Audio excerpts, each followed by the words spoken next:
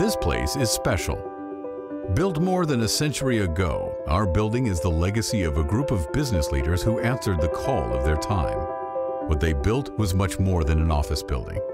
It was a headquarters for the business community where every industry could gather under one roof and speak with one voice. Can you imagine 100 years ago what it took for all these state and local chambers to come together, buy the only land facing the White House, and build a building that just existed to represent business here in the nation's capital? The impact has been profound. As President Reagan said of the chamber 8 decades later, no organization has done more to foster the spirit of enterprise in America. The mission is global now. The mission is more in need now, but it never changed from why we got started, and I hope it never does.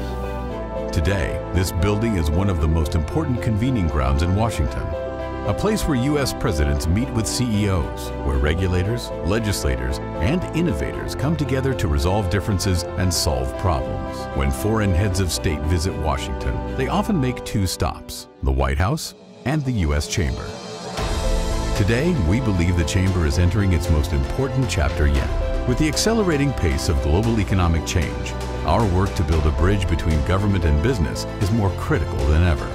But while our staff and our work are cutting edge, our historic headquarters has sadly begun to show its age.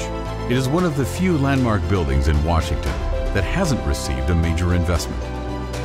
Restoring the building, refurbishing the building, keeping the building at the center of the American business community is really important. You know, on one hand, we're in this digital age where we can all connect, we can all use technology to connect in a different way all the time. But there's nothing like face-to-face. There's nothing like problem solvers getting in one room and taking care of business. In the words of President William Taft in 1912, we want your assistance in carrying on the government and the business welfare of the country. We need your assistance and we ask for it. Bringing our headquarters into the 21st century will require an infusion of capital from those who believe in the potential of this place to shape a better future. If you walked through this building and looked at the Hall of Flags, for example, which depicts the whole opening of the Western world and has the flags of all the explorers, you get an idea why this is so important.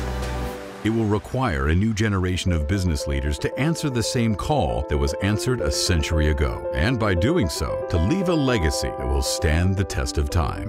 Whatever is going on, however we're communicating, however we're working together to make sure that we keep the strength of the founding fathers in this country and the fundamental strength of an enterprise economy, it'll be happening here.